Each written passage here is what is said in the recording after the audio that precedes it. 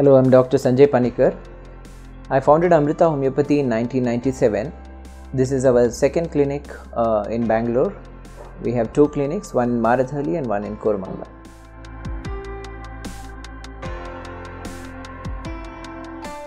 Common variable immune deficiency, CVID, is a condition nowadays becoming more and more common because people are becoming sensitive to various kinds of infections. This is a kind of condition where the person often presents with repeated sinusitis, repeated cold, cough, repeated chest infections, bronchitis, and then they are on medication almost all round through the year.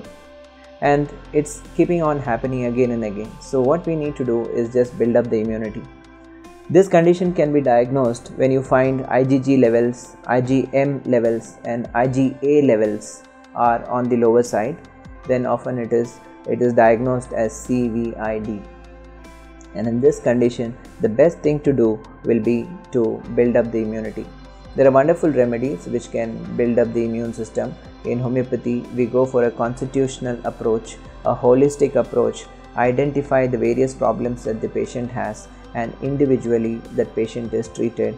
Medicines like lycopodium, sulphur, calcarea carb, tuberculinum, calcarea foss are used in the treatment of CVID, and patients do improve wonderfully. Usually it takes about 8 seasons to build up the immunity.